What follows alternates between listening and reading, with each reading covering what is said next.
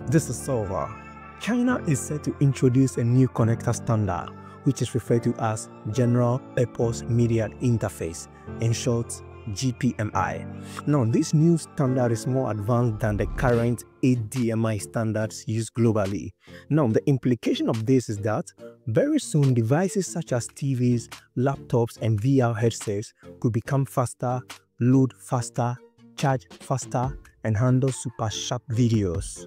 Now, whilst this new standard sounds promising, there is a bigger problem here, which I'll be diving deeper into in today's updates.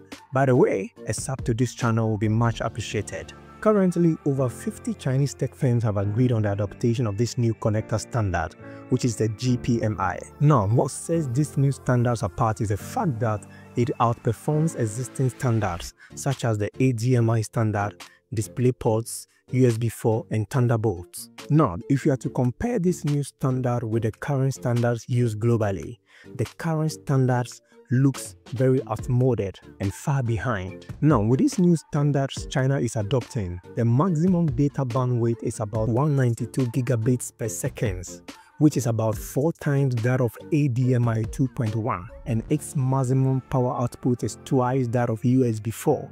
Now, the GPMI standard has been licensed already by the USB Implementers Forum, and major TV manufacturers and major tech brands such as TCL, Hisense, and Huawei have already signed on to this new standard, which therefore means that very soon we'll be seeing the GPMI compatible products and cables both in China and the world at large.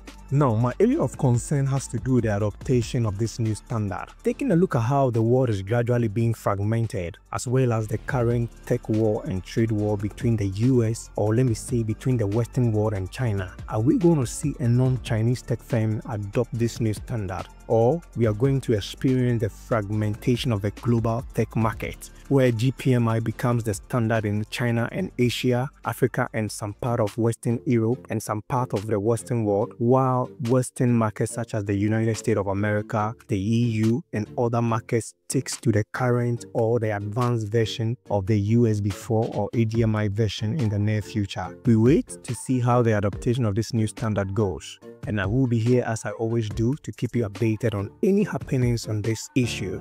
Kindly let me know your thoughts in the comment section, and if you find this content informative, kindly don't forget to subscribe so you don't miss my next update. See you in the next one. I'm out.